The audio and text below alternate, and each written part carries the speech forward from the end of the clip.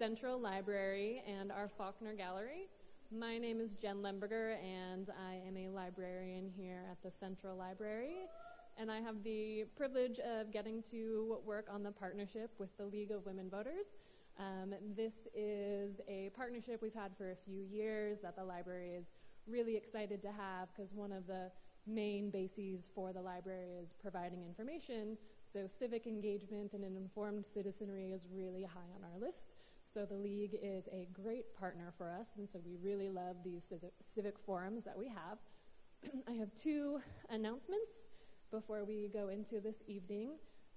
You'll find on your chair there's a program and event feedback form. These are really helpful for the library, so if you have good or bad things to say or helpful hints to say, we do read these and take them into account, and it also really gives us a basis for being able to have more events like this and provide that information in a documented way. As well, our calendar is in the back, so if anyone hasn't seen the plethora of events that we have this month, they are back there, including next week. We have our next civic forum with the League of Women Voters, which is an immigration update. We did one last year on immigration, and so this is, bringing us back to talk about what the current state looks like in our community. So don't miss that on Wednesday at 6 p.m., same place. So we hope to see you here. And then one last thing is we also have a social justice book club, which might be something of interest for the individuals in this room. We're in the midst of our Santa Barbara Reads. So the two books that we're reading for Social Justice Book Club this month are Frankenstein and The Immortal Life of Henrietta Lacks, and looking at the parallels between the two. So we encourage everyone to come to that, and that is next Tuesday. We meet the third Tuesday of every month, so you can come to the Social Justice Book Club on Tuesday, and then come to the League of Women Voters Forum on Wednesday, and just hang out at the library all week. Many of you here I know I see quite often, so you do that anyways. So once again, just thank you for being here, and we look forward to more events with all of you here. And now to take us into the evening, we'll collect them at the end, so you have to fill them out afterwards, otherwise it's not a feedback form. Yeah. So we'll have them in the back. And so to take us into the evening and introduce what we will be talking about tonight, I'd like to introduce Susan Horn, the Voter Services Representative from our League of Women Voters of Santa Barbara.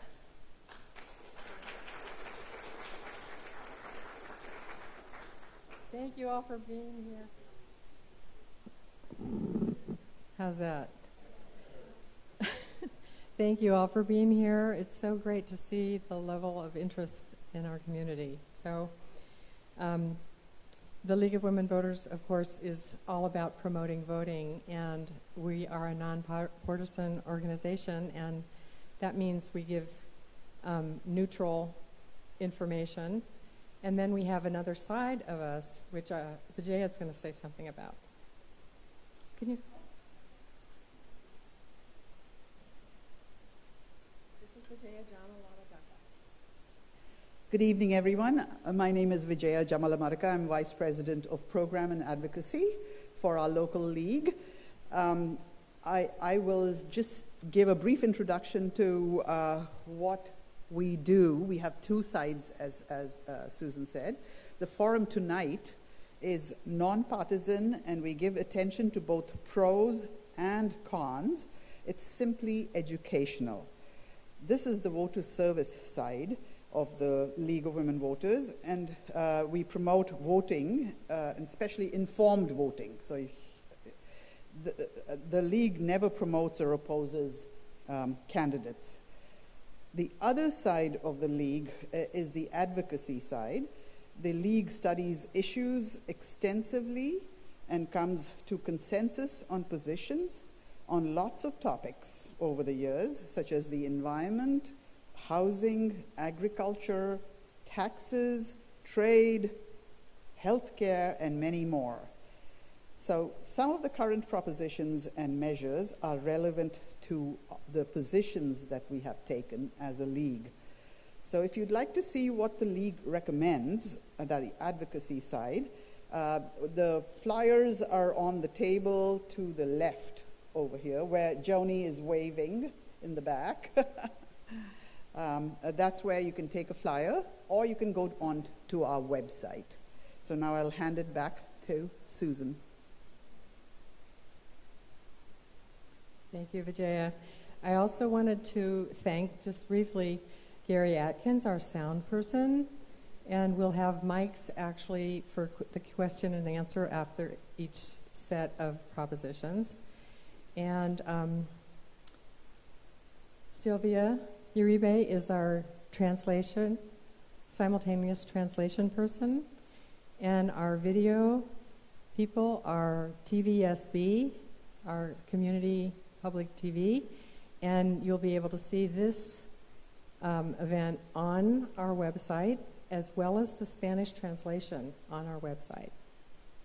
So thank you again for coming, and I wanted to ask you, has anybody gotten their voter service informations? Oh, I love to see those of you who brought them, because you can just mark them up like crazy. We also have some note-taking handouts for you with the list, the number of the propositions with space at the side to write. So please write in your questions and any notes, of course, that you want. And ballots, guess when the ballot's going out? Anybody heard? Today, yes, they're being mailed today, so we should get the official ballots. If you're a vote by mail person, and if you haven't signed up for vote for mail, then you will not get your official ballot until you go to the polling place on November 6th, on the election day. And, but, what's in the back of this county thing that will save us if we need to figure out how to vote? Here's the sample ballot. So mark it up, figure out how you want to vote, and if you go to the polls, take it with you. If you want to vote by mail and you haven't done it by election day, you can take your vote by mail ballot to any polling place and turn it in as well. Okay. Just wanted to mention that we have in the back these I will vote stickers, and I want to urge you to take one or more for yourself, because the idea behind that is to get out the vote, because we have in the primary, have any of you read this? In the primary in June, we had less than half of the registered voters voted. So we just have to get people to actually vote. And in order to do that, this is one of the things that we've come up with, is to have the I will vote, because the research shows that if someone has a friend and they know they vote, they're more likely to vote. So this is for your friends to see, and we want to make it like the norm, to actually vote. So you're welcome to take as many as you want from the back table. Okay, I'm going to introduce our speakers for the night, and we have like the pro and the novice. We have Shane Stark, who's a longtime attorney and working for the government, and we have Christine Bosch, who is a teacher and has studied madly up for talking about these issues, and like many of us study, but she's really done it in depth for us. So, and she's going to be the other side, the other half of the presentation. So Shane is member of the League of Women Voters, and he's the president of the education fund for them. And he is actually been 50 years an attorney for government agencies, including many years for the county of Santa Barbara. And Christine was a career as a speech pathologist in Veterans Administration, VA, hospitals, moved to Santa Barbara in '93, and maybe you saw her at Casa de Maria. She was the coordinator there, and retired about 10 years ago, and she's been very involved in social justice activities since then, or all her life probably. So this is who's going to take it over now. So welcome to Shane and Christine.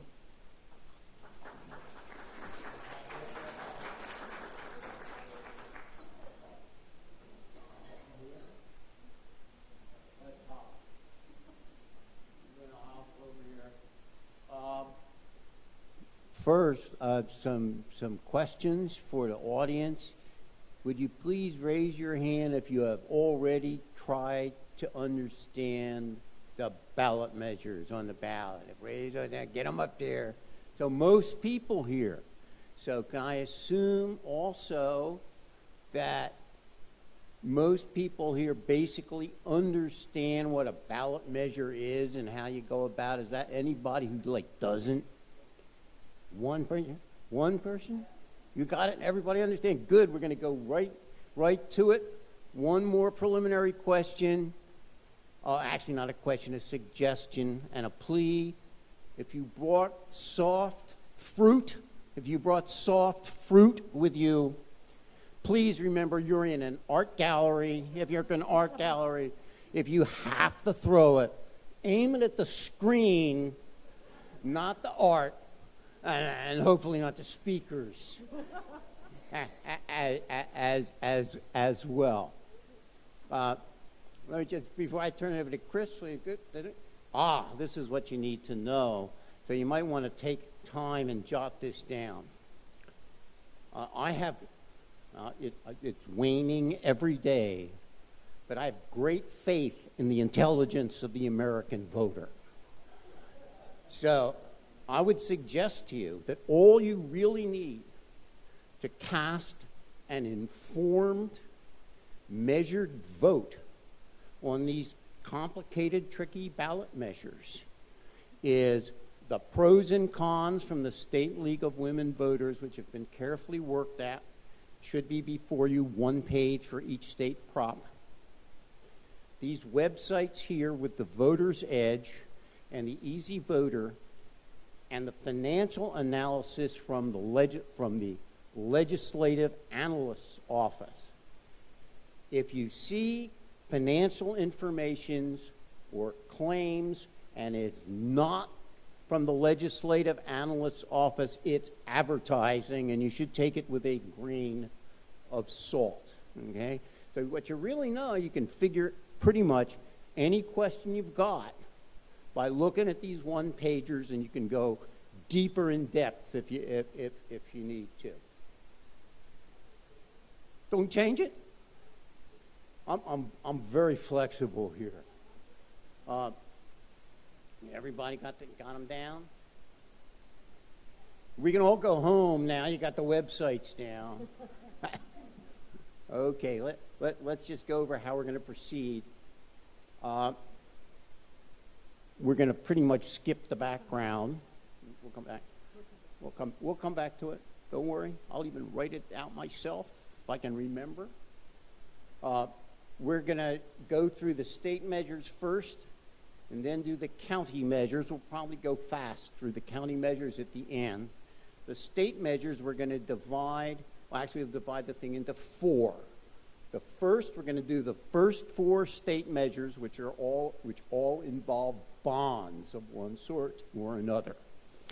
Then we're going to talk about two measures that are constitutional amendments that have to do with state taxation, Propositions 5 and 6. And after each one of these segments, we'll entertain questions from the audience on it. Then we'll do the rest of the state propositions, Propositions 7, 8, 10, 11, and 12. 9's off the ballot while the state Supreme Court has fun with it. And then we will do the local propositions. We'll probably talk a bit about the two county redistricting measures, and maybe if we have time about the city of Santa Barbara charter amendments that are on the ballot. We keep going? Okay, everybody knows that. You know you're supposed to be careful. You know that your ballot, your vote is the last line of defense of democracy. I hope everybody understands that. Please vote carefully, vote calmly, vote deliberately, take your time. There's a difference between ballot measures, which is just like making a law. You really need to be scientific and analytical about it, and I should say cynical. You should be skeptical to the point of abject cynicism. The the great woman voter Lily Tomlin. The great woman voter Lily Tomlin is known for the expression, "I try to be cynical, but it's hard to keep up." I'm not sure exactly what that means, but it sure sounds good. In any event, please take pride in your vote. Vote with care, and again, remember to vote. Tell your friends, tell your relations, everything. Okay, taxes, bonds, initiative power, referendum. Incidentally, the initiative, the referendum, and the recall are referred to as the great rights of the voters, and they're in the state constitution. It's not a federal right. Okay, this is it. Let's go. You want to go to one? We're going to go to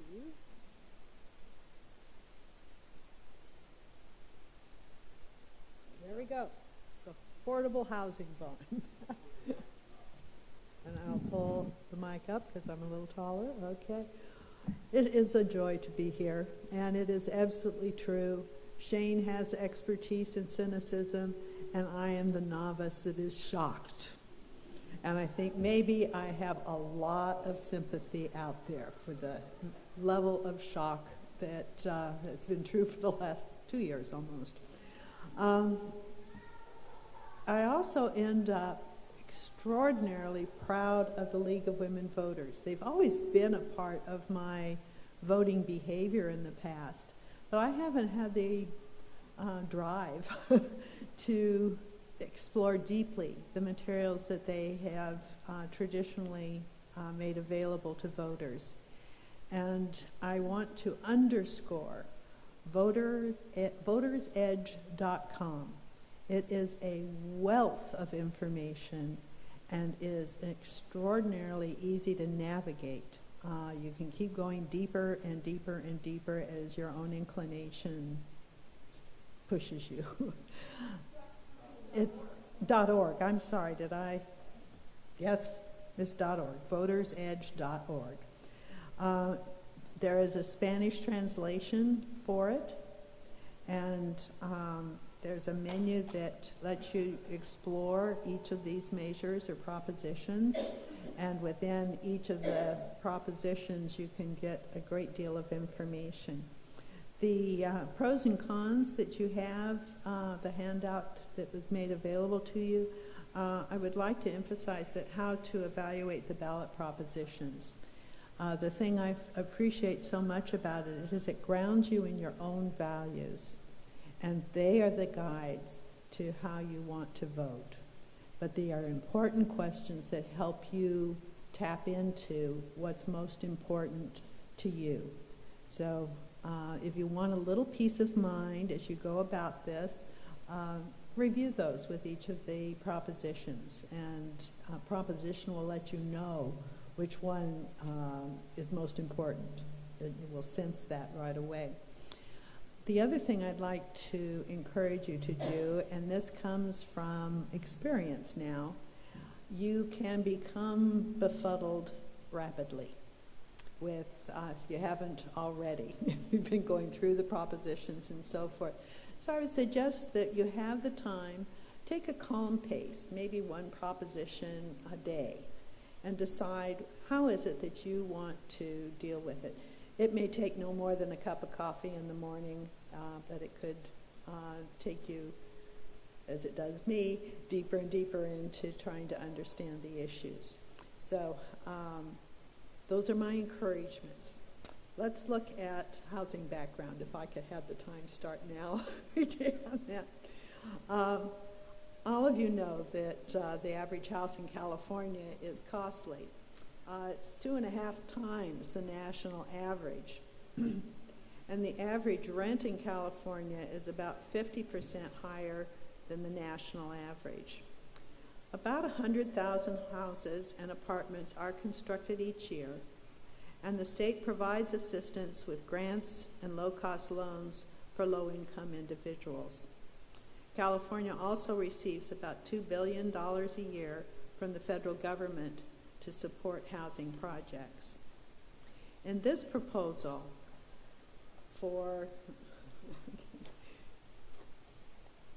all right, where is it? Well, that's what it is. There we go. Yes, $4 billion, thank you. That's what I was looking for.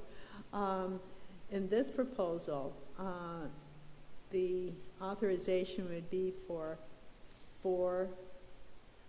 take that. $4 billion. $4 billion, For the B. right.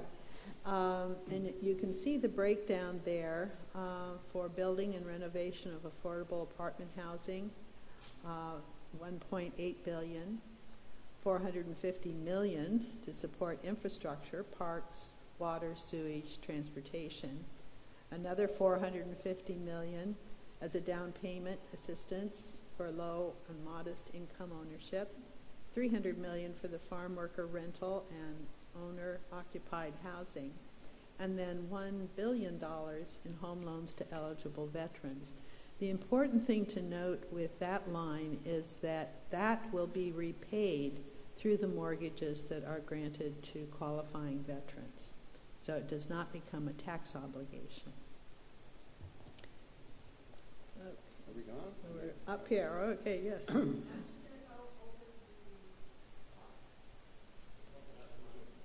I'm sorry, What the cost? the estimated cost, I'm sorry.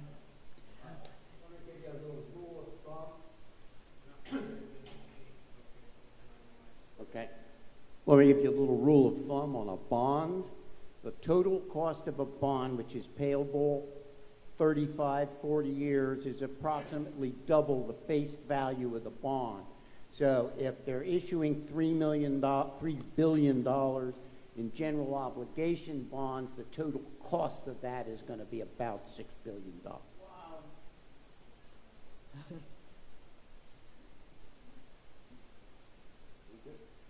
Okay. The other thing I wanted to point out is that this proposal would provide assistance to approximately 30,000 multiple family and 7,500 farm worker households. So the impact would be substantial. And then the loans, they'd expect to be able to grant about 3,000 loans. Supporters say that the state is facing a severe housing crisis, and this money will be used to build and rehabilitate rental units for lower income persons, for grants to local governments for construction of new units around public transit stations, and for home loans to the veterans. There is a sense in the, oops, I don't have Shane here. Yes. Okay. This bond will result in a one-time boost in housing construction, a blip in supply that will help a very limited number of persons. And for that minimal benefit, taxpayers will be saddled with billions more in debt.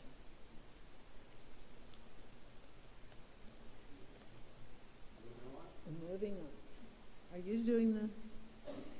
Okay. This is another authorization, authorizes bonds to fund supportive housing for persons with mental illness. This is not going to be additive to the general budget. It is to authorize a reallocation of funds that were passed in 2004, Prop 63, the Mental Health Service Act. And it's funded by what's called the Millionaires Fund, or Millionaires Tax. It's 1% income tax on millionaires to fund mental health services. And it's earmarked to support No Place Like Home Act that was passed in 2016. So it's a pass-through, but it's a pass-through of funds that have already been authorized by voters, but we have to authorize the pass-through, if that makes sense to folks, I hope.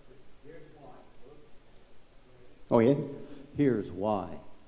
Are there any recovering lawyers in the audience? Here's why. Yes, there are, count them two lawsuits concerning whether this particular use of Mental Health Services Act funds, that is to issue bonds to pay for hard brick and mortar supportive services, are in fact authorized by by Prop 63, the original Mental Health Services Act, to resolve this and ensure that the bonds can be issued. This proposition is placed on the ballot by the legislature, I think. Thank you. As you said, funding is held up in the court.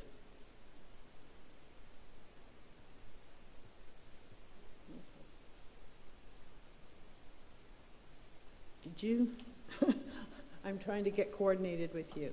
Oh, okay. Okay, so the proposal, you explained. The Legislative Analyst's Office in May of 2018 estimated that 20,000 units will be created, half completed in the next 5 years. Want to go on to supporters? Supporters, yes. Incidentally, for those of bond fanciers, these are considered revenue bonds, not general obligation bonds, as are the other bond measures on the ballot. Yes, a general obligation bond is paid by us, the taxpayers, from the general funds of the state of California, and pledges the full faith and credit of the state to pay them off. A revenue bond, which does not generally require a vote of the people, a revenue bond is similarly is a bond that pays off, but has a dedicated, specific source of revenue rather than flowing from the general fund. In this case, because Prop 2, the bonds would be funded from the dedicated revenue stream of the millionaire's tax, it's considered a revenue bond rather than a general obligation bond. Is that good enough? No, you got to vote on this. I mean, usually you do not vote on a revenue bond if it's unconnected to something else that has been on the ballot, because the Mental Health Services Act was approved by the voters. To deviate from it, it has to go back to the voters for approval. You see what the supporters have to say, that this would help alleviate the problem of homelessness that complicates mental illness and provide supportive housing, allowing for coordination of care of individuals who need treatment and stable housing. Okay. The next one. Okay. Opponents. The opponents say that spending money on buildings instead of badly needed treatment. Counties already use Prop 63 funds to offer housing to severely mentally ill patients, and the measure does not address restrictive zoning laws that make it difficult to build housing. Okay. Well, we're rolling. We're rolling, okay. Once I get used to having a servant here, I'll be fine. Okay, Proposition 3. Anything for service. Right. It's an $8.9 billion water infrastructure bond. On the next slide, I would like you to note that, where is, I'm missing that information. You want the uses of funds? State water. It's a water infrastructure bond, close to $9 billion. Okay, what I was looking for was that in June of 2018, we just passed a $4.1 billion infrastructure bond. That's in the opponent. It's under the situation. The situation? Okay. Where is it? Oh, there it is. Okay, and the state, okay, there it is. Okay, and the state does have billions of dollars available monthly, mostly for water quality supply and infrastructure that was authorized by Prop 1 in 2014. So money is not an issue per se. However, I want to go on to the proposal. Yeah.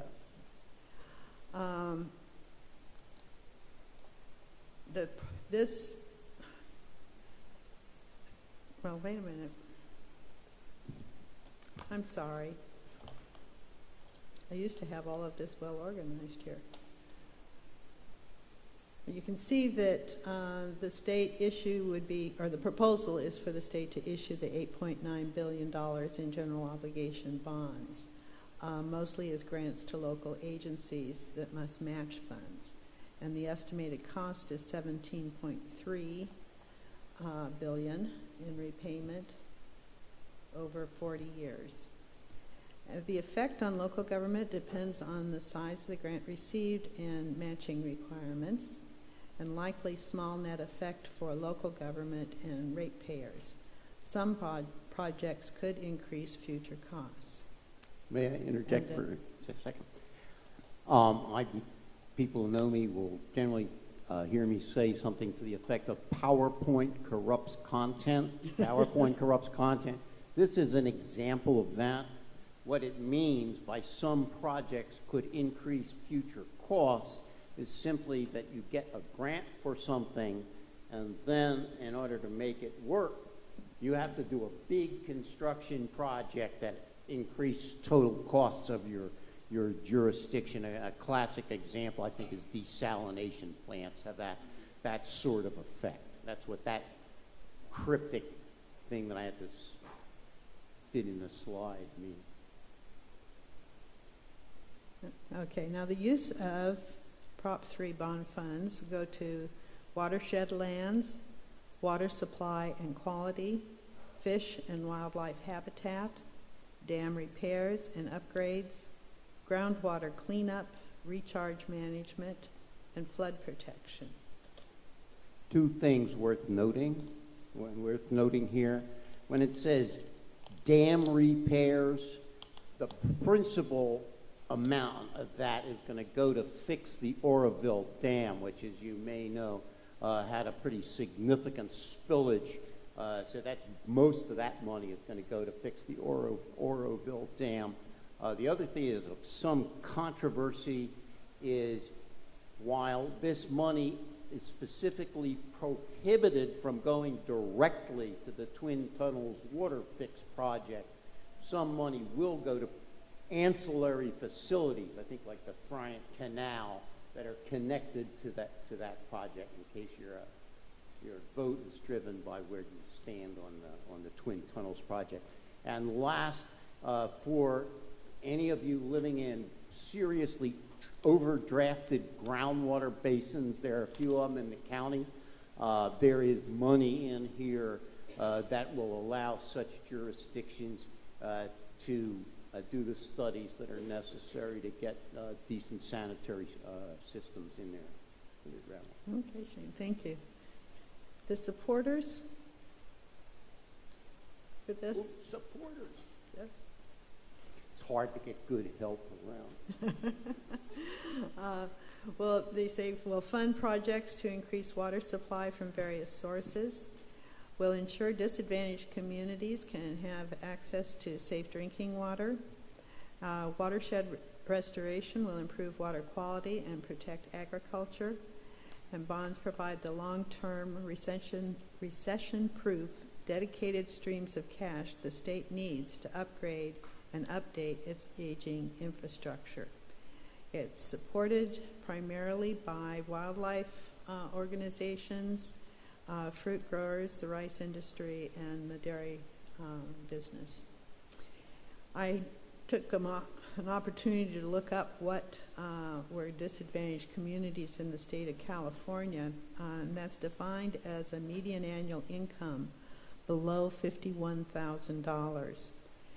When I looked at the map for California of where that measure applies, it's in the Central Valley from Stockton to Bakersfield.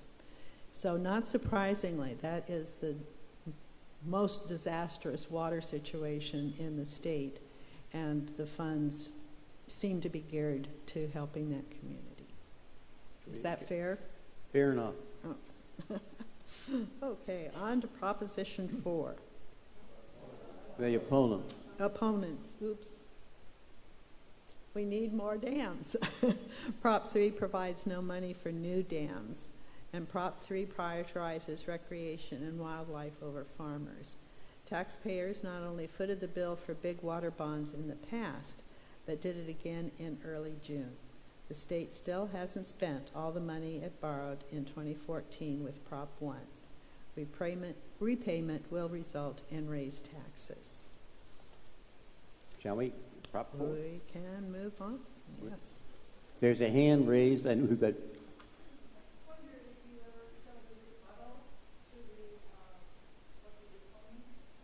No, never. We never show rebuttals.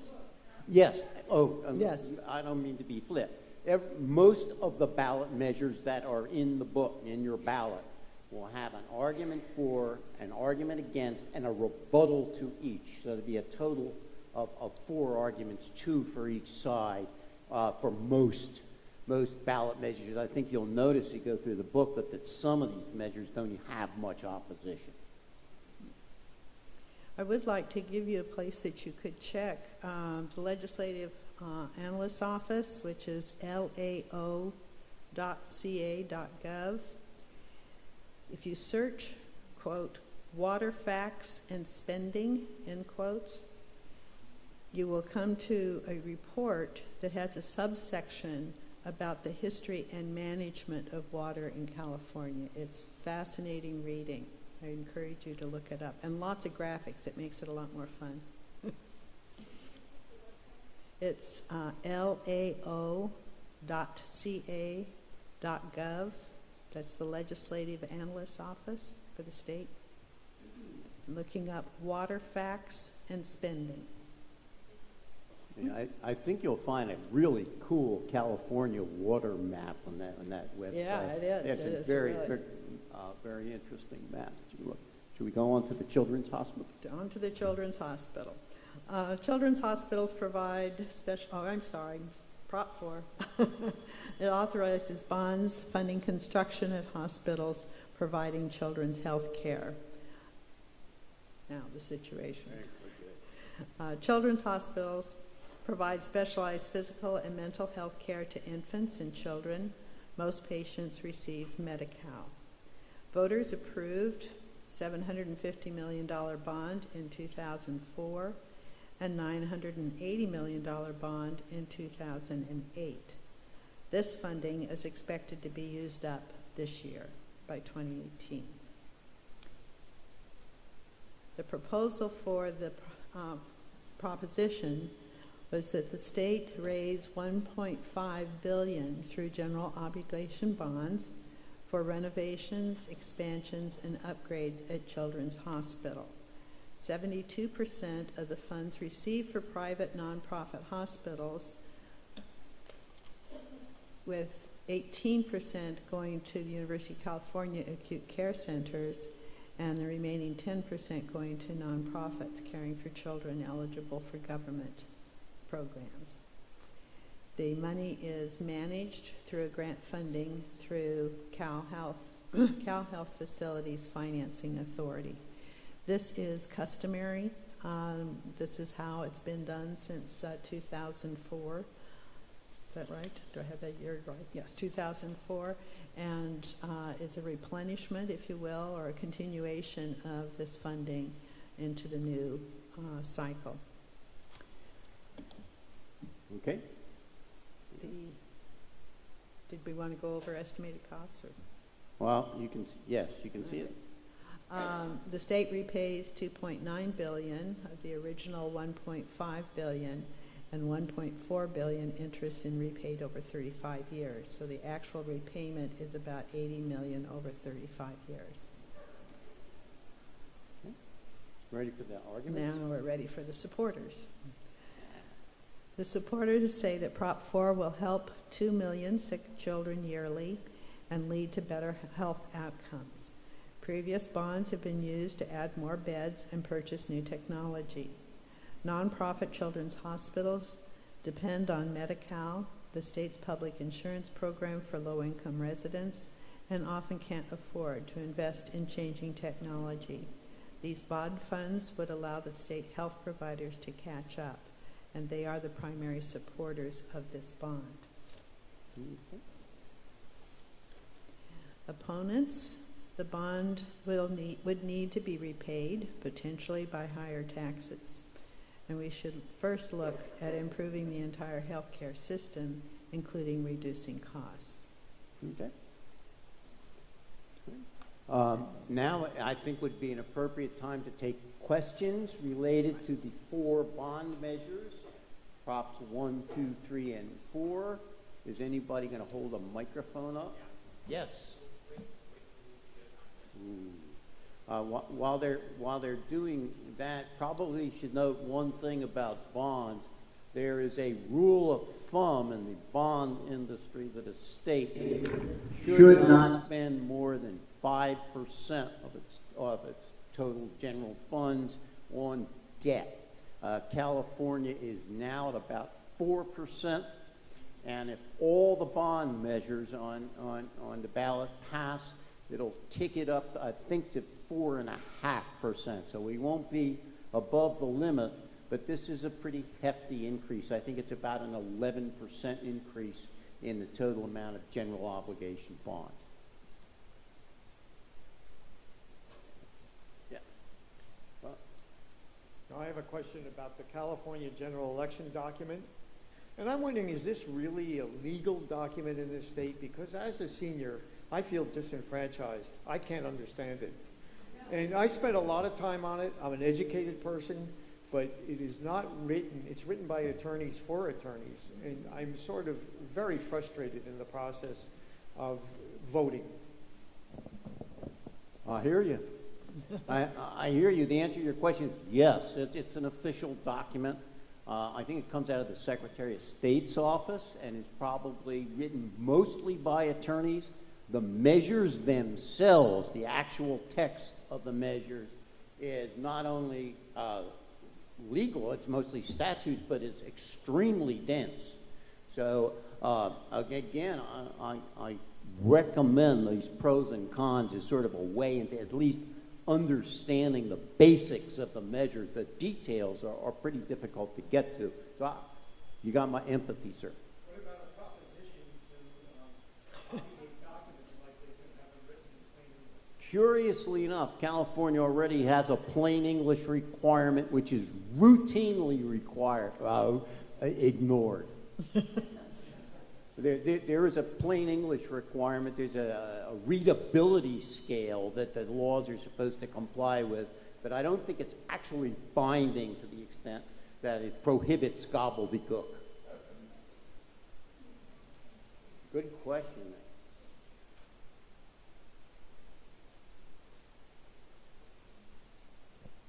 I have a question about Proposition 1. It says here that California also receives about $2 billion each year from the federal government to support housing projects. My question is, has that money been spent? Does the state of California spend $2 billion a year to support housing projects? That is a very good question. Do you know the answer? I do not. I do not. I suspect that they spend a large part of it, but I think that the inflow of money is greater than the outflow. So I'd be surprised if they had spent it all. Then the question of whether they diverted any of it is a separate question. And I think to really get a bead on it, you'd have to do some digging to find out how efficient these housing agencies are with your money.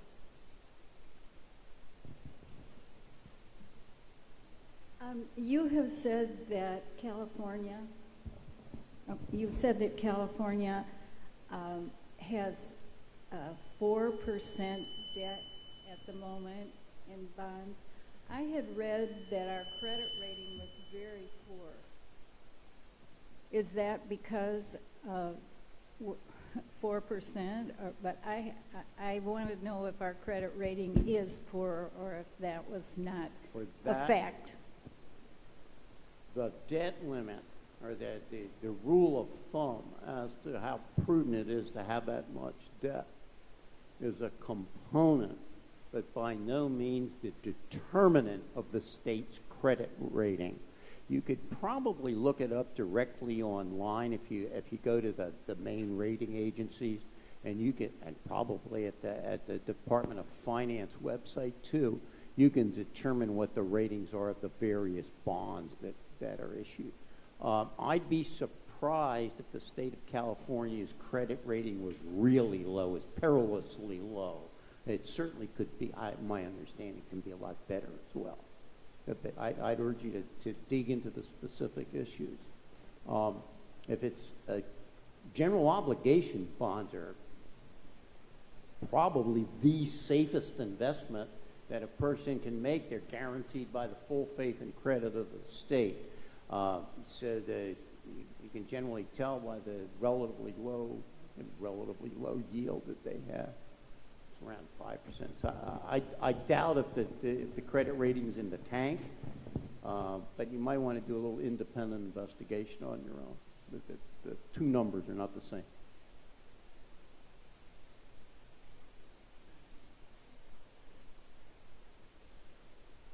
Are we done with the bonds? Everybody asleep? Okay, time to wake up. Okay.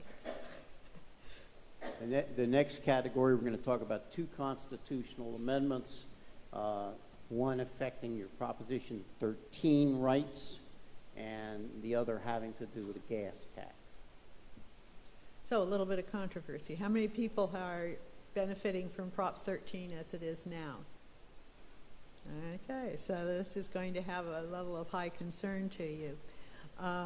The first point to be made, as far as I was concerned, because I'm in the same situation, that a vote of no on this proposition remains, the Prop 13 benefits remain unchanged. The purpose of this bond is to expand the benefits more broadly, and that's what we'll go into. So it's the key word is portable there. Portable Prop 13 benefits. It changes requirements for certain property owners to transfer their property tax base to replacement property. And it does involve a constitutional amendment, and that's one of the cautions that the League puts out as a red flag, because once something is changed in the Constitution, it's very hard to unchange it. Easy to add, hard to take off. Okay. So the present situation is that Prop 13 limits the rate and increases of real property tax by local governments, schools, and districts. Property is reassessed on purchase, new construction, or change of ownership. Owners who are age 55 or older or have a severe disability may transfer asset value to a prior home to a replacement home of equal or lesser market value purchased within 2 years of selling the prior home and be located in the same county as the other property, or to another county that permits inter-county transfers. This can only be done once. Keep that in mind. That is the basic portability provision in Proposition 13 now.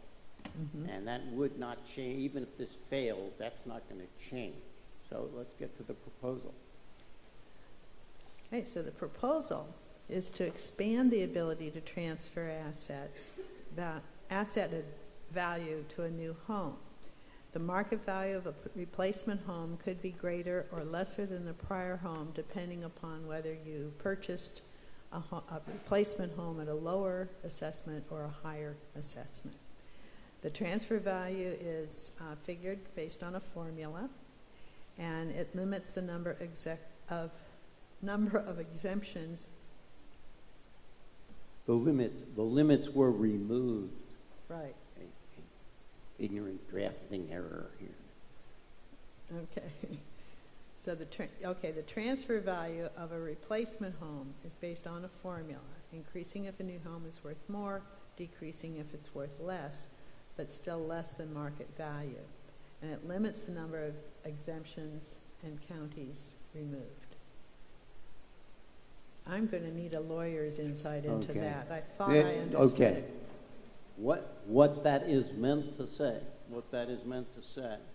is the present limits on the number of times you can use that exemption. You can only use it once under current law.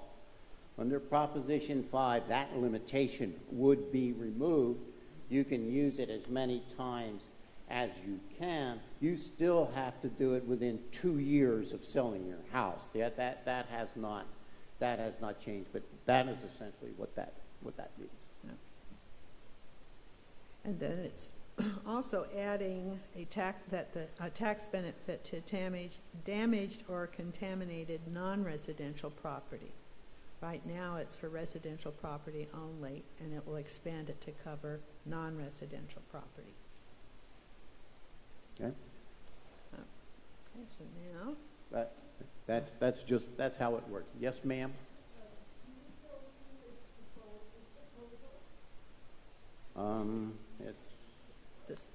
The question was, do we know who proposed the proposal? I am reasonably sure it's an initiative.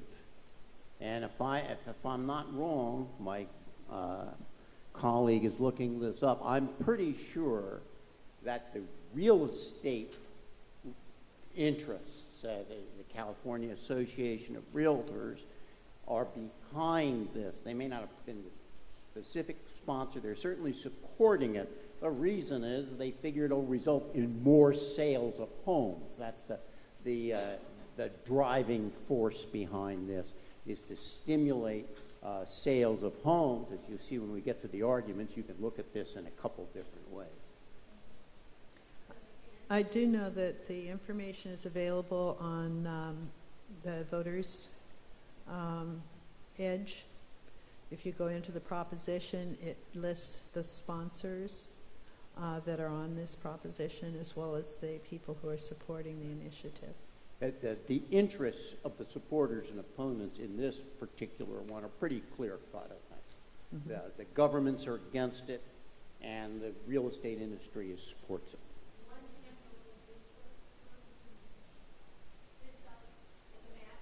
Yeah.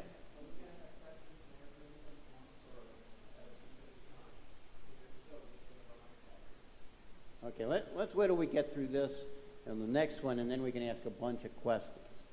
How's that? Okay, so going to the fiscal impact, the net effect of reducing local revenue by about $100 million a year at first, growing to $1 billion over time.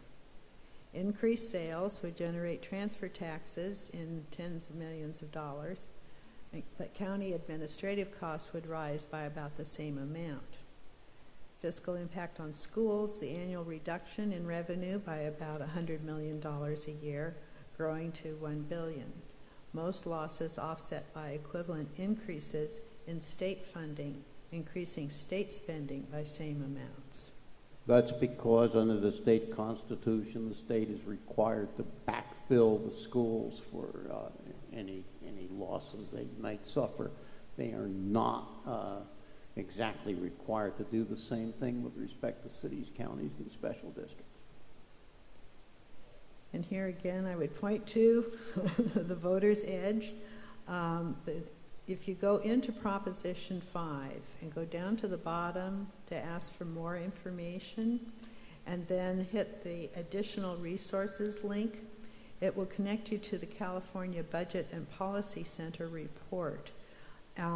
And it's a 27-page report on the fiscal impact. So that gives you an inclination of how complex it's going to get with this particular proposition. Yeah, should we move on to the next topic? Okay, that's the go on. Okay. Do we want to do the supporters? I think in the interest of time, we should move on to the... Okay, we can come back to this later at the end. Okay. Let's do 6.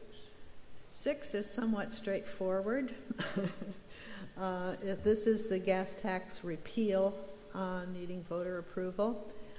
Eliminates SB 1, road repair and transportation funding, requires certain fuel taxes and vehicle fees be approved by the electorate.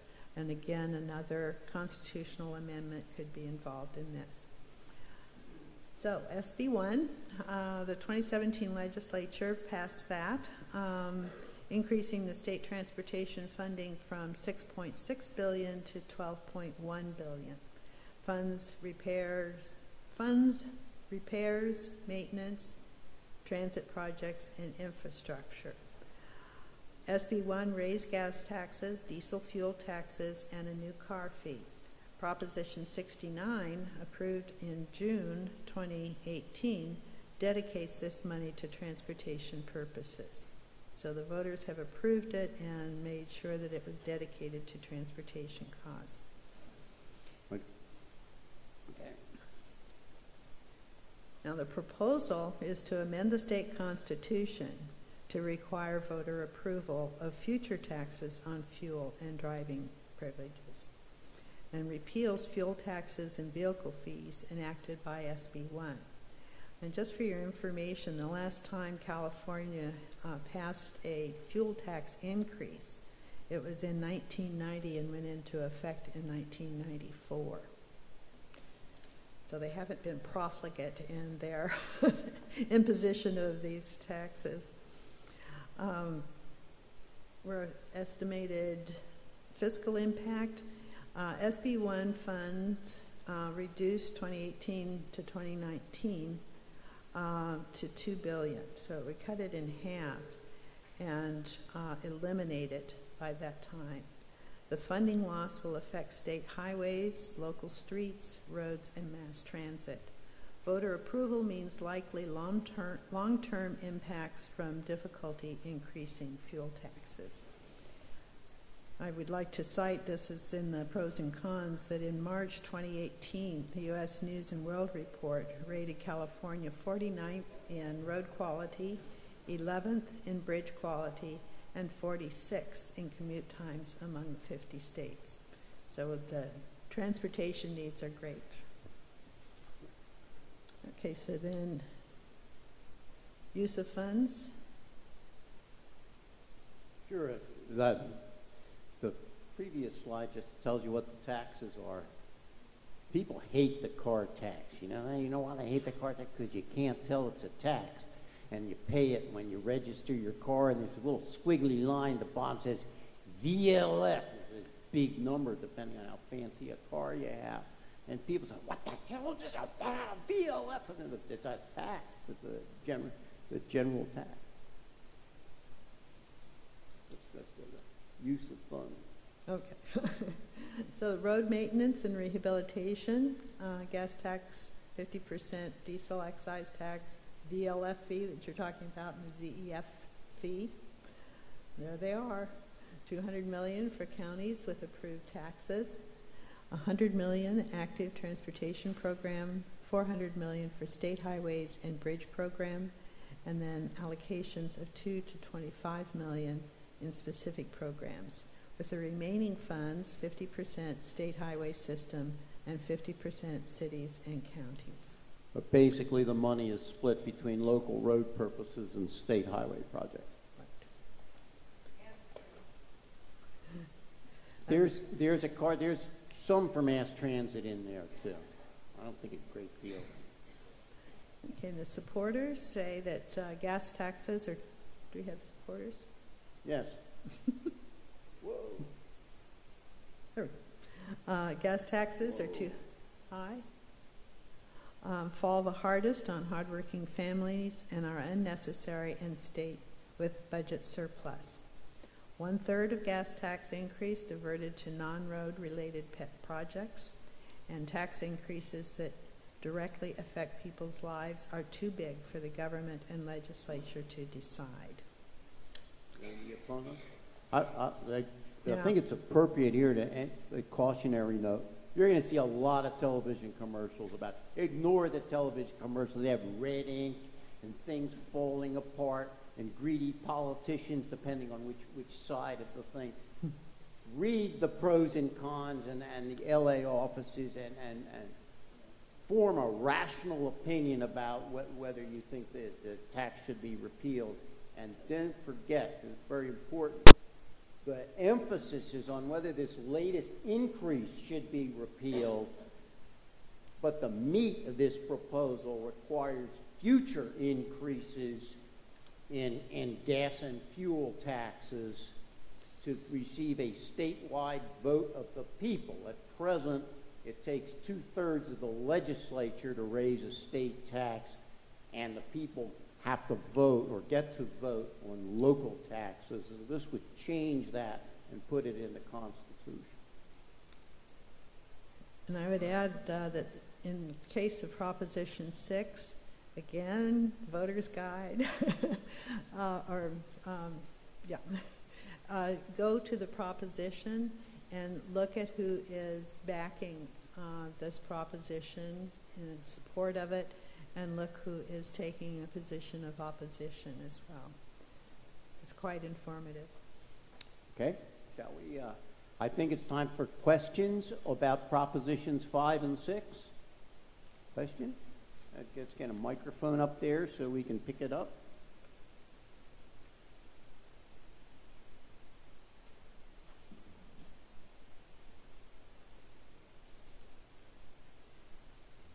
Thanks. There's been a lot of information that you've given us. Well, I should say there's been a lot of data that you've given us so far. When we're done with all of this, does the League of Women's Voters have positions on any of these issues? Yes, they do. And if you see the fine folks in the back, they will give you information that will tell you what the League of Voters positions are on these various state and local measures. Yeah.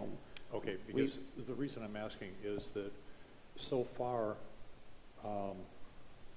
other than scanning over the one-page summary on each of the issues, I haven't learned anything in the last hour. What I'm hearing is be an informed voter, research, look at all of the stuff you're supposed to look at, make your own decision. Absolutely. And I understand all of that, but the reason we're here is most of us have tried to read through all of the issues, and we've not been able to decipher this. And so we're looking for some sort of clarity and say, look at who is sponsoring this. Well, a lot of that is very opaque. Look who is benefiting. Well, a lot of that's very opaque. And so I think, at least for myself, the reason I came tonight is to cut to the chase through a lot of this stuff and really find which issues are bad, which are good, where they're coming from, so that I know whether I want to support farmers or if I want to support oil producers or whatever. But I'll go to the back and get the information. I hate to disappoint you, sir. There is a limit to how we operate. We try to tell people basically what the measures do, and generally, in broad terms, what the arguments are for and against. I'd love to sugarcoat this for you and tell you this is easy, but it's not. I mean, if you really want to know what's going on and who's giving you facts and who's slinging the bull, you really have to do some work, and I don't think there's any way around it. Well, I would add with this last proposition, again, if you go to the voters, I don't know why I keep blocking on the name, votersedge.org, look up the proposition, and again, you can go down for more information, and you can get the California Budget and Policy Center information.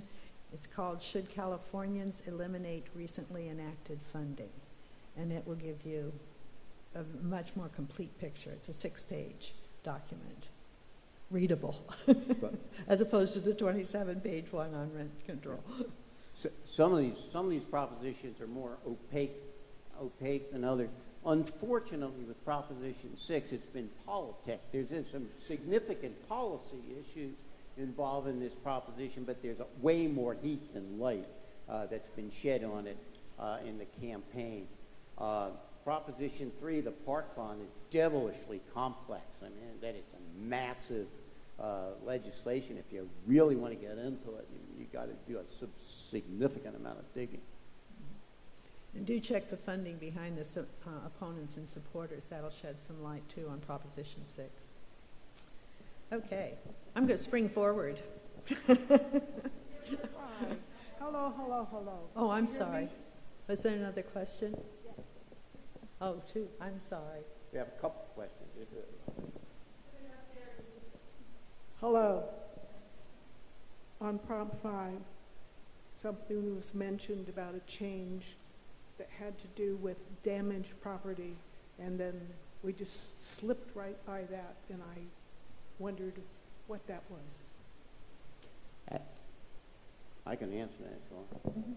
My understanding is that currently a person can receive the benefit of keeping their existing value if their residence has been, I think, destroyed in a disaster. Or contaminated. Or contaminated, but it has to be basically rendered uninhabitable. Right. This expands the ability to keep your assessed value somewhat. I think it extends to property that is damaged, as well as allowing you to expanding the valuation portability to commercial property as well as residential property. The basic thing is the same, but in terms of eligibility to keep your transfer and the number of times you can use it, it is increased as a result of Proposition 5. Is that close? If you have damage, it doesn't, you're covered one way and the other way. Is that what I'm understanding? It doesn't make any difference? I believe, and I have to dive into it, I believe that under Prop 5 expands the ability to keep your value even if your property isn't rendered completely uninhabitable or contaminated. Right, because the whole west side is in the ancient riverbed, and it's, liquefaction is a phenomena that just happened in Indonesia. So, it's a relevant and interesting item. No, it's a significant issue, and I hate to tell you, but I'd dig straight into the text and the LAO analysis if you want to get that kind of a fine of the detail on it. The answer will be in the text. Hello. I'm Ray. I'm wondering, the slides that you've shown tonight, will they be online somewhere that we can review them later?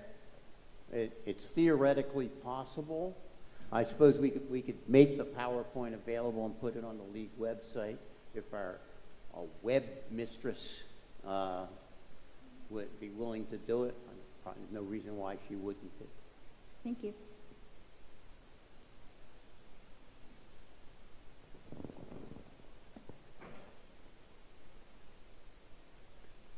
Are we going? Are we good?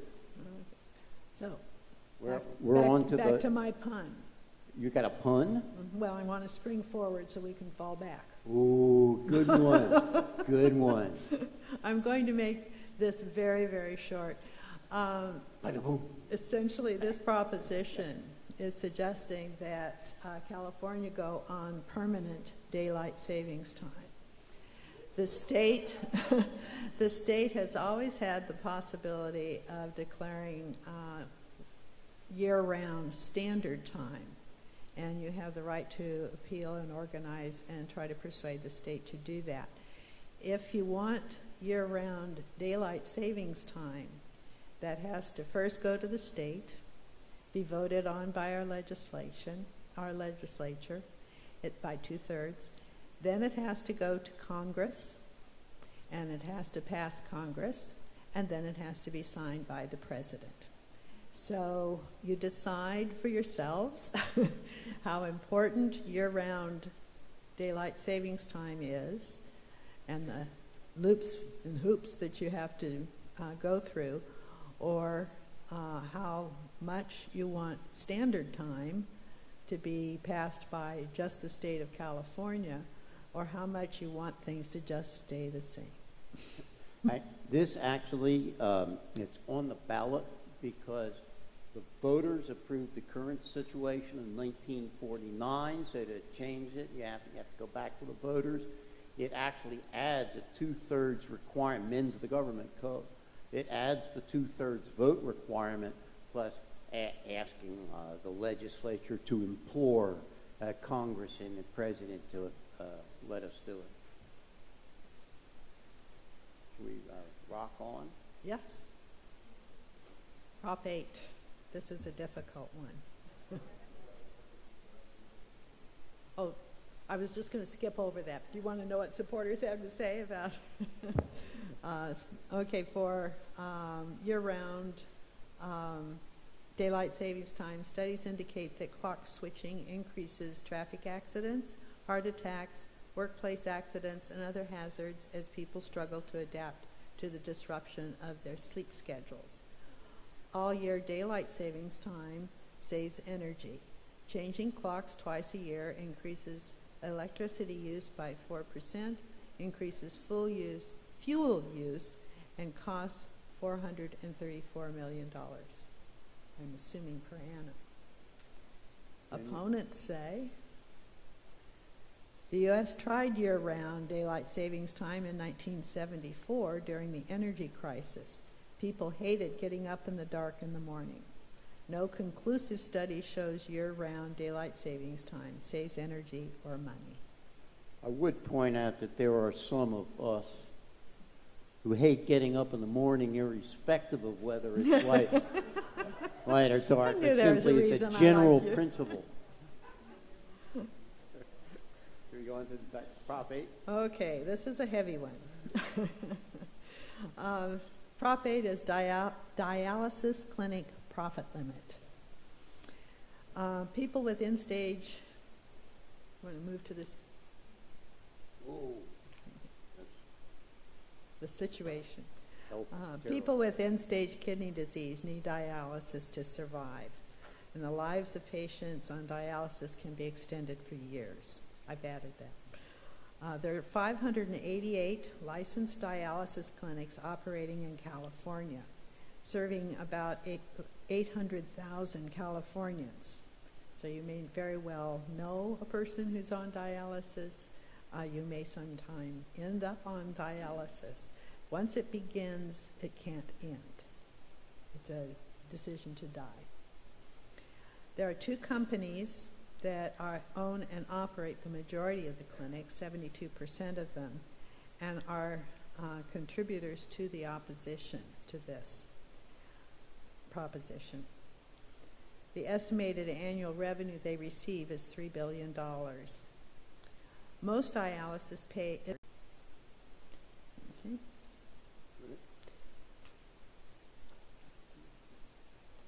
Now the proposal is that would require outpatient dialysis clinics to rebate to private insurers any revenues more than 50% higher than qualifying business costs, direct care, and quality improvement.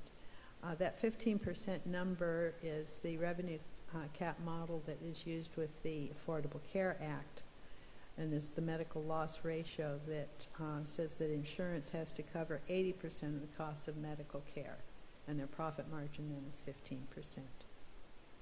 The text of the proposition says that the revenue cap being sought will be equal to 115% of specified direct patient care services and costs and health care quality improvement. So it's a substantial change that they're seeking. Estimated costs depend on the response of clinics and dialysis. I don't know what DPH is. Department of Public Health, which is the state agency that regulates these institutions. All these letters. Department of Public Health and court interpretations of allowable costs. Estimate of costs and savings to state and local government will vary. And here is where I would refer you to the official voter information guide, page 51, which spells out many of the uncertainties in this bill in this regard.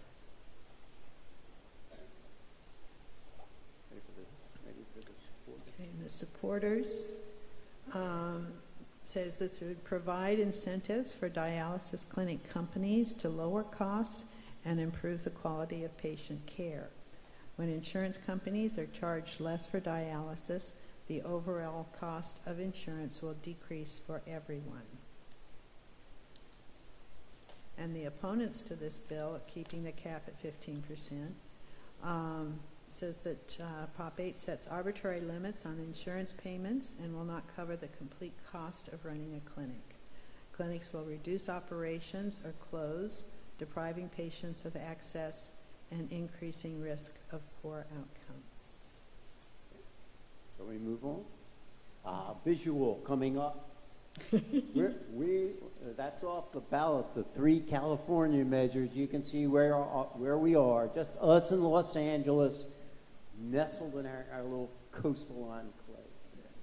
But the Supreme Court is deciding whether this particular proposition to split the state in 3 is an unlawful revision of the Constitution rather than a legitimate initiative. Lots of fun for constitutional lawyers, but we will move past that. Incidentally, I have a limited supply of State of Jefferson T-shirts for those of you who are feeling particularly rebellious. You can tell your liberal friends it relates to Thomas Jefferson rather than what it actually relates. Okay. All right. Now a real issue, or a real easy issue, right? Prop 10 expands local government authority to enact rent control on residential property. Okay, let's do it. Basics. Cities and counties may limit rents to correct disruption of residential rental markets, maintain safe and habitable housing stock, and promote maintenance in shortages. Ordinance must afford property owners due process of law, notice and hearing, and a fair return on property, avoid taking. Ordinance commonly includes such causes for eviction, relocation, mediation of disputes, and costs may be covered by fees, which is the subject of Prop 26, but it don't have details on that. The expert, as usual, is Shane, but I would also point to your official voter information guide, page 59, for some very helpful information. I think it is most useful in looking at this proposition to first focus on what this does not do. What this does not do is change the basic dynamics of rent control as the concept has been developed over the years. What it does do is specifically repeal one of the statutes that the legislature passed to limit local rent control. So this basically expands local options to adopt rent control in one fashion or another, depending on their particular situations in the community. The name of the act that is repealed by Proposition 10 is the Costa-Hawkins Act. Passed in 1995, I believe. It has 2 main features which Prop 10 would eliminate. One is a prohibition on rent control on single-family homes built after basically 1995. So no new buildings, no single-family homes, no condos. Under Costa-Hawkins, you cannot impose rent control. A city or a county can't impose rent control on it. This lifts that restriction. The second thing that is lifted by Proposition 10 is the current prohibition or the current affirmative requirement that any rent control ordinance allow rents to be raised upon units becoming vacant, called vacancy decontrol. Under this, a local city or county would have the option of what kind of rent control it would adopt, whether to adopt rent control, what buildings it would cover. I will tell you that there are only a few jurisdictions, even before Costa-Hawkins was passed, that did not allow rents to go up upon vacancies, as some of them do. It's considerably more effective in terms of depressing the rent than vacancy decontrol. On the other hand, it's a lot harder to administer.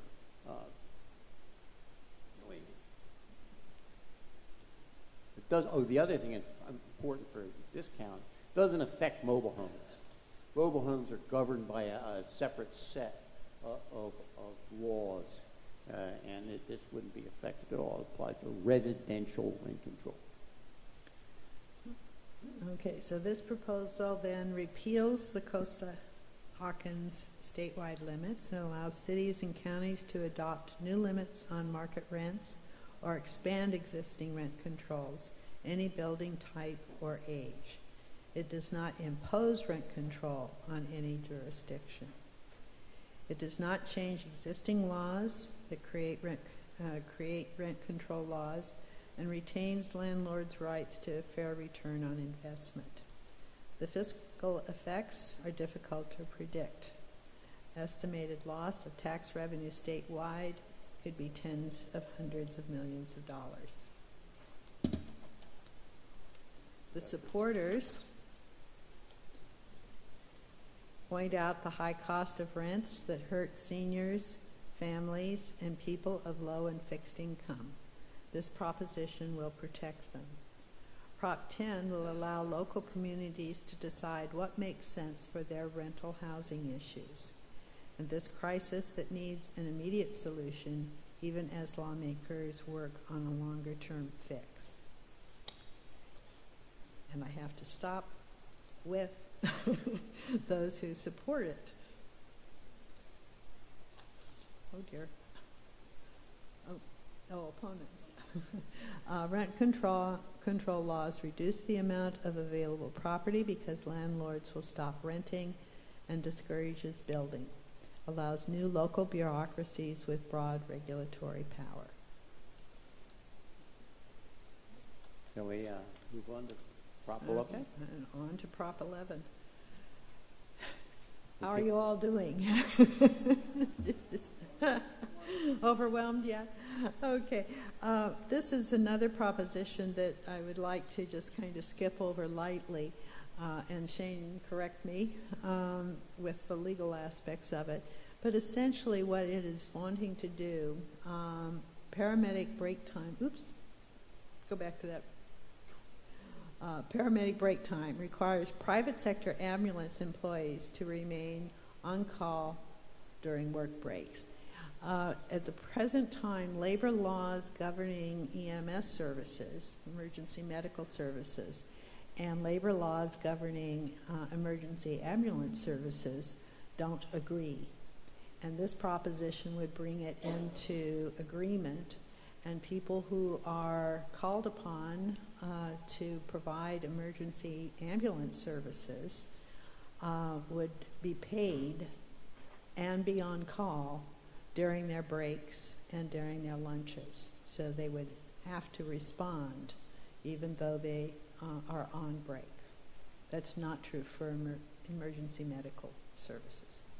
This is the reason for this proposition is because the law that governs private emergency services workers is the labor code, and the Supreme Court says that you have a break under the labor code. It has to be a real break and you can't be on call. That provision does not apply to public employees like firefighters. So there's a difference, and because emergency medical services require minimum staffing and geographical coverage, you have to have a certain amount of people that are constantly on call. You can see where this creates some operational difficulties if the two aren't reconciled. And I believe it also for emergency ambulance services, it creates a possible liability issue. Well, yes, it's all about liability. Well, it's not all about liability. One would hope that the public safety would be considered as well as liability, but there is no doubt that there is a heavy fiscal component to this. The service that is used here in Santa Barbara County is AMR, and they provide emergency transport services for us. They employ about 125 paramedics and emergency medical technicians and handle 35 34,000 calls annually, according to their website. So that's the service that would be impacted with this proposition. Shall we roll on? Yeah. There's no opposition that was filed Right. to this measure. You could basically look at this pretty much as a cleanup measure. Right. We get to 12. Okay, this is the last one, and California has already passed laws on the healthy, shall we go to situations? That's the legislature up there. Oh, okay. Maybe the assembly. I think that's But California had already passed this, but the law itself had not been particularly detailed, and it was causing a lot of uncertainty and conflict because of the lack of detail and standards. So this bill, or this proposition, is to correct that and to be very specific in the new standards for confinement for farm animals, and also the ban of sales of some of the non-compliant products. the present law is a pretty good example of a qualitative standard. So the confinement has to be cruelty-free in essence. But with the qualitative standard came a pretty much total lack of enforcement. So you have an ambiguous measure with a lack of clarity about how to go about enforcing it. So it's not a healthy situation. The proposal is to substitute quantifiable, measurable standards for the various types of animals. And the basic debate that's going on is that on the opponent side is that this proposition isn't restrictive enough, and there are others who want to go even further than what the people who are saying this isn't restrictive enough. They want to go even further and say, and we need more. So there's a tension between the opponents to this. There is also an ongoing legal dispute about the extent to which the state of California can impose its will on folks from out of state that are selling products or buying products across state lines, and there isn't enough time in the world to discuss the Commerce Clause. So we'll go on. Shall we? Okay, local issues. Okay. Oh, let's get questions. Any questions on 7, 8, 10, 11, and 12? Yes. Guys, get a microphone over there so you can. There you go.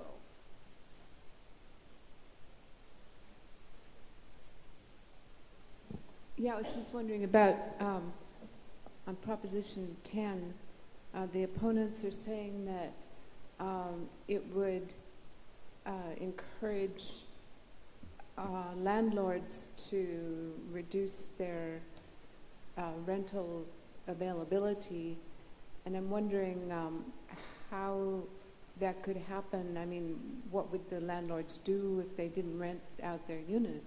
I mean, it seems like that would be a moot point. It's a fascinating question.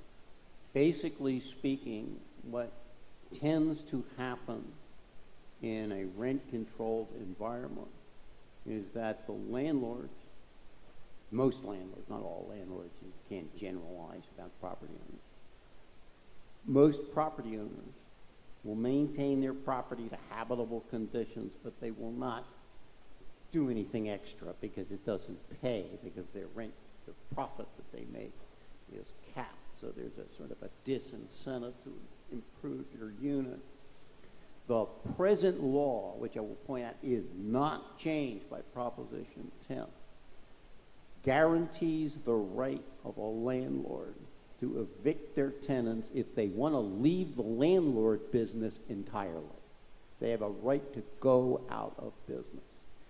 Typically, though, most rent control ordinances, and also some jurisdictions that don't have rent control ordinances, will have just cause eviction ordinances that will limit the landlord's right to evict their tenants to specific causes, non-payment of rent, disorderly conduct and things like that.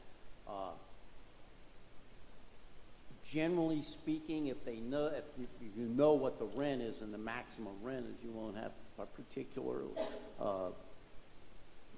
incentive to vacate your unit, assuming you have a good tenant. But there's definitely a property owner adverse reaction to rent control. They don't like it, and you can understand why. But is that close enough of an answer? Close. Any other questions? Cool. Should we do the local measures? We have time? Yes. Ooh. Well, we'll slip over these. When the web mistress puts this on the website, you can look all these interesting slides that tell you what our state and local taxes are. You'll notice all these number of things were passed by the voters, and they didn't do it to make things easy. Okay, here's your local taxes. This is what we have now. Sales tax, parcel taxes, special taxes. In Santa Barbara County this year, see what we have, 3 school bonds, actually 2 school bonds and a parcel tax. You'll notice that a bond for school facilities can be passed with a 55% vote, whereas a special tax, including taxes used to fund school programs, require a 2/3 vote. So that's what you got up there. We'll get to the redistricting and the charter amendments in a second. You'll notice also on the ballot, I'll take them in one fell swoop, there are a bunch of general taxes. In Santa Maria and Carpinteria, they're basically just straight up local sales taxes, can be spent for any legitimate public purpose. And Goleta, Lompoc, and Solvang all have cannabis taxes of one sort or another. There's a slide in there, and you'll notice they're all different. Kind of interesting. 2 measures I'd like to talk about. 3, but who's counting? County redistricting. You should have a 2-page handout from the League of Women Voters. The state league, notably, was a major proponent of the concept of independent redistricting commissions. We, the League of Women Voters, was a sponsor of the legislation that enables county independent redistricting commissions, and we generally support the particular concept. This is what you have to do every 10 years.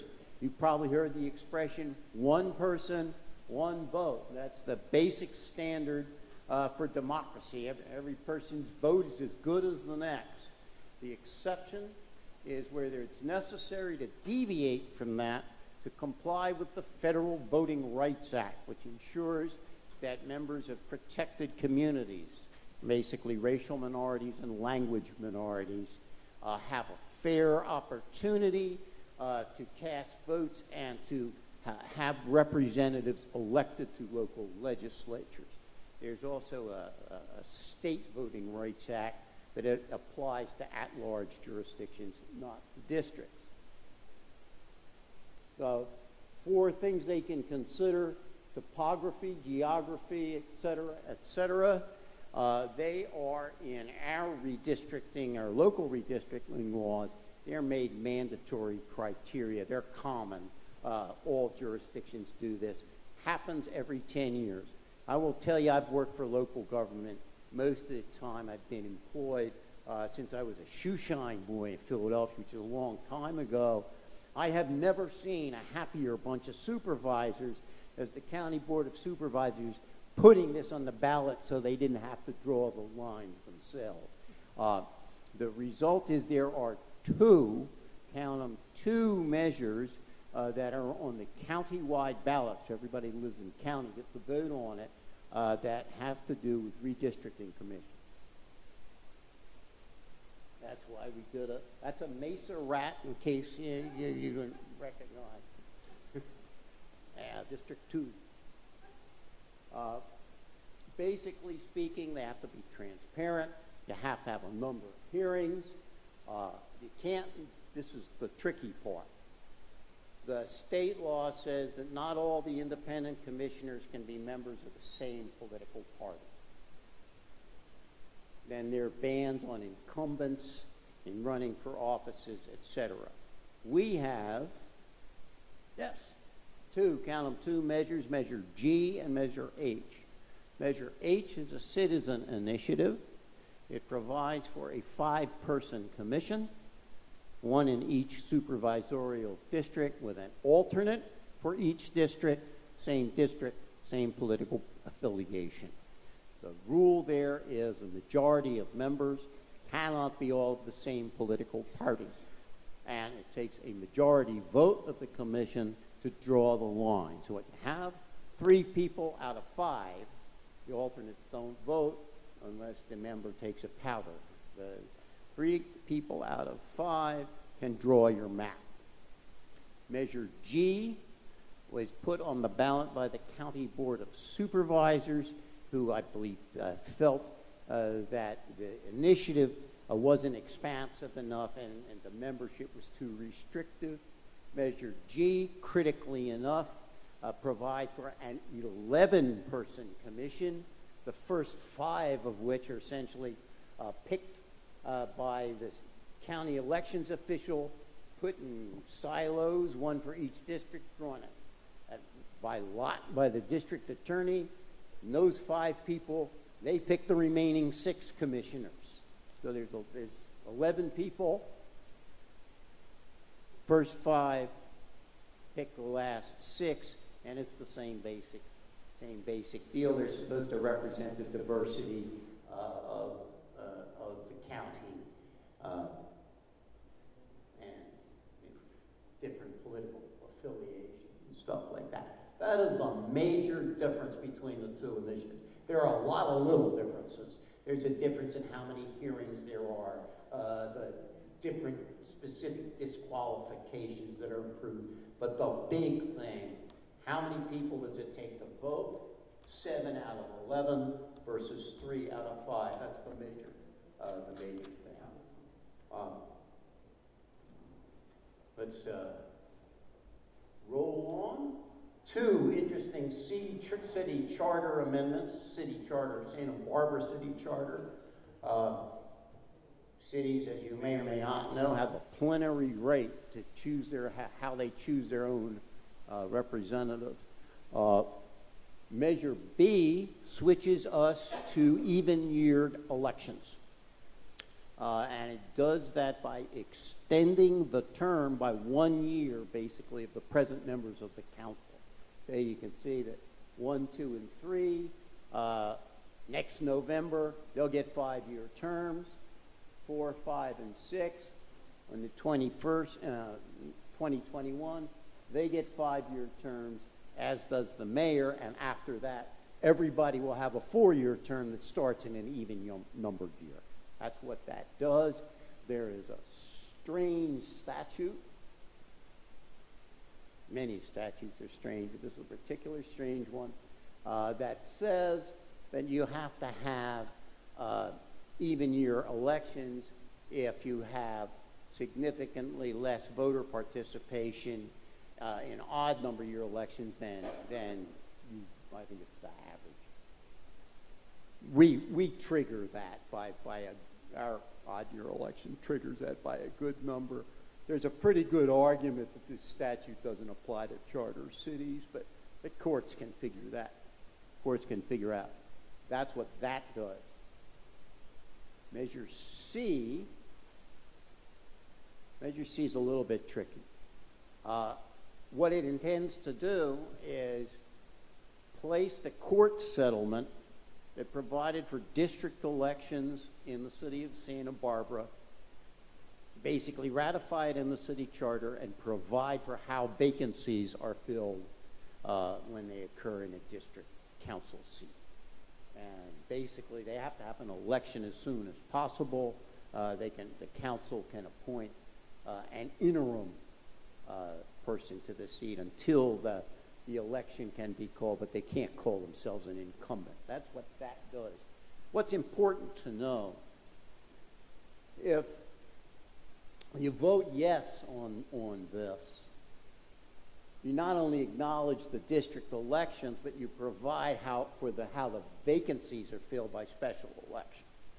If you vote no, the council will continue to fill vacancies as under the existing city charter, but the settlement agreement is not going to change. There's still going to be district elections that possibly look good to bear in mind. And I think, Goleta. Anybody live in Goleta here? Not me. You get to vote for how much your mayor and council get paid. My understanding is they had something called, I can barely get the words out of my mouth, Citizens Engagement Commission. There's a citizen engagement, doesn't say who they're engaged to. In any event, they came up with this formula, which increases fairly significantly, but not extravagantly, the salary of the mayor and city council. 75% of median income for council, 90% for mayor, and they recommended that. Straightforward. They're not going to do anything about that shopping center across from the Costco. They could have a blindingly ugly tax or something. Last, just run through the school bonds and the partial taxes. You'll get a school bond sooner or later in your life if you own property. Read the plan. That's my advice to people voting on school bonds. Look at what they say they're going to do with the money and see if it makes sense to you. Last, general taxes, cannabis taxes. Interesting. Lompoc doesn't test medical sales. Solvang does. I don't know what Goleta does. Okay? Everybody, we good? Make sure you register and correctly. Make sure you vote. Tell your parents to vote. Tell your grandkids to vote. Don't forget to do it. Yeah.